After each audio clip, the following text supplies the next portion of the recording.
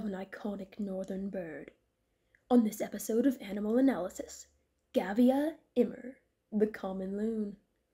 One of the most alluring and iconic birds of the northern hemisphere, the common loon is possibly the most beloved water bird, and it's easy to see why.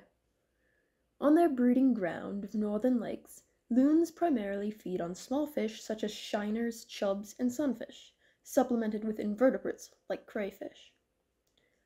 Loons have amazing adaptations to help catch their slippery aquatic prey. Far back legs with webbed feet make them amazing swimmers, at the sacrifice of being able to walk on land properly. That's what they were named after. In addition, unlike most birds, loons have solid bones, decreasing their buoyancy, allowing them to be incredible divers. Though this does increase their weight. In fact, they need a large open lake, roughly 30 meters minimum, to use as a runway to take off. This can be especially dangerous if young loons aren't able to fly by ice-in, as they can't take off from solid ground. Loons hunt by swimming along the water's surface, dipping their head into the water, and looking for prey. Excellent underwater vision allows loons to see the movements of tiny fish. When the loon spots its prey, it dives down, using its feet for propulsion, unlike other birds like penguins, auks, and dippers that use their wings to propel them forward. The loon grips its prey in its beak and swallows it head first, either underwater or bringing it to the surface and swallowing it there. Unlike grebes that regurgitate pellets of undigestible bits, loons maintain 10 to 12 pea-sized stones in their gizzard, which aid in the breakdown of those tough spines, bones, and scales that they prey of. Common loons breed on freshwater lakes in Canada, the United States, Greenland, and Iceland, migrating to coastal waters around Europe, the United States, Canada, and Mexico during the winter, as seen on this map. During the breeding season, adults have the iconic basic plumage, with black and white patterned feathers. The alternate plumage, present while birds are on their wintering grounds, is a much duller gray and white, which is similar to the juveniles after their little brown fluffball phase.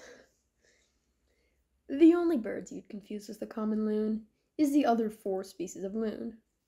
In the breeding season, the most similar is the yellow-billed loon, which can be distinguished by its yellow bill. But during the non-breeding season, things can get a bit trickier.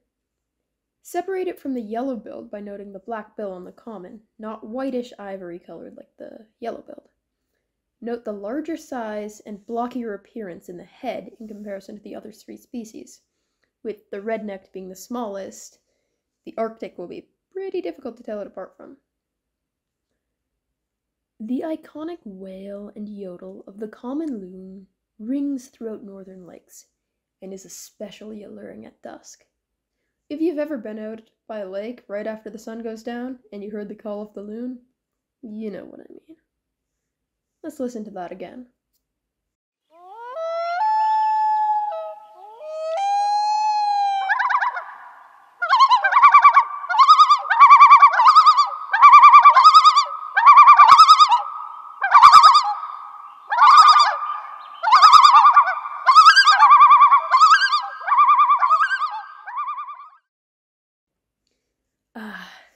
The elegance.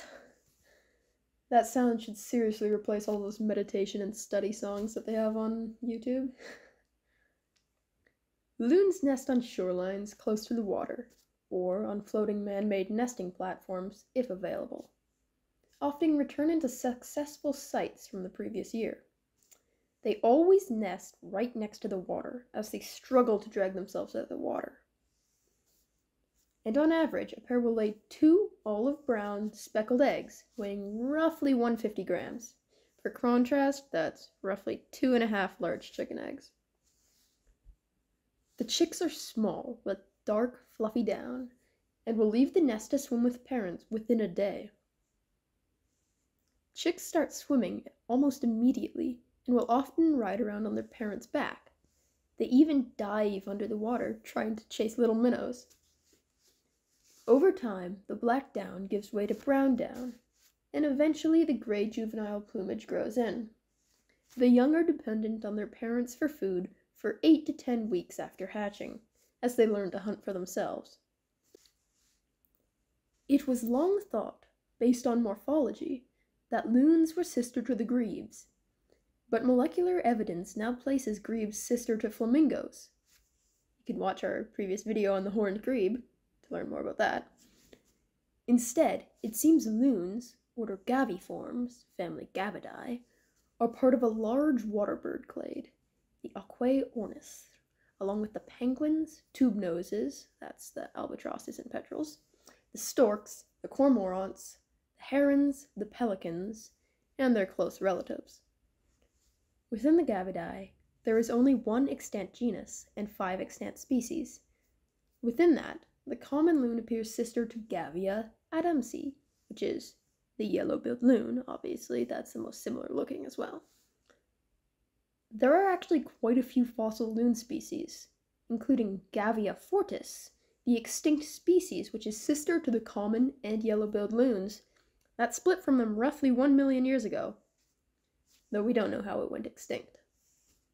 The exact origin of the loons is unclear, but sources suggest they diverged from the other water birds, either in the late Cretaceous or sometime quickly following the KT mass extinction, when birds quickly radiated to fill niches left by species that recently went extinct, such as the dinosaurs and the pterosaurs.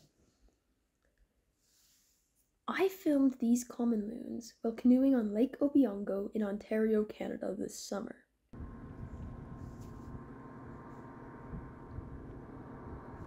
Common loons are an incredibly interesting species. Until next time on Animal Analysis.